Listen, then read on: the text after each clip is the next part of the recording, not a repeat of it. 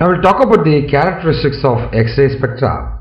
The X-ray spectra consists of a definite, well-defined wavelength superimposed on the continuous spectrum. This is your X-ray photon and this is your ejected electron.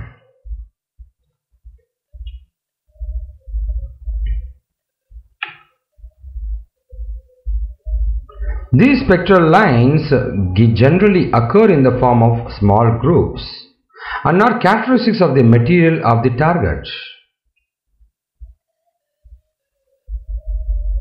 The fast-moving electrons having velocity of about 1/10th of the velocity of light, which may penetrate the surface atoms of the target material and knock out the tightly bounded electrons even from the innermost shells, maybe a K-L shells of the atom. You are able to see this is the ground state, so K shell, L shell, M shell and N shell, and the electrons are here.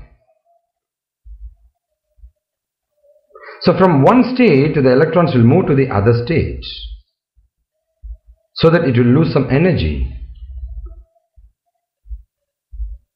The fast moving electrons knock off one electron from K shell and the vacancy is filled by the nearby electrons from the L shell.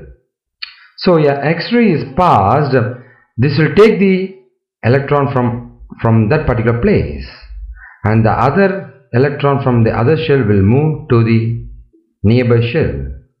During this transition the energy difference is radiated in the form of X-rays of very small wavelength. This corresponds to K alpha line of the series. The frequency B1 of this line is given by the relation EK minus EL is equal to HB1. Suppose the electrons from M shell jumps to the K shell, it gives out K beta line and so on. So from L shell it's K alpha, if it is from M shell it's K beta.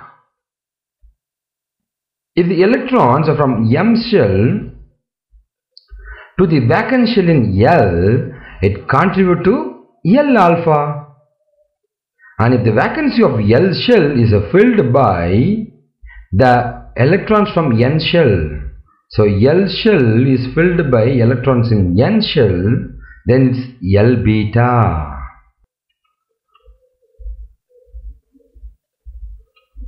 The frequency of radiation depends upon the target material. So you are able to see the X-ray from a molybdenum target at 35 kV. This X-ray spectra consists of sharp lines and is characteristics of target material, and this spectra is known as characteristics spectra.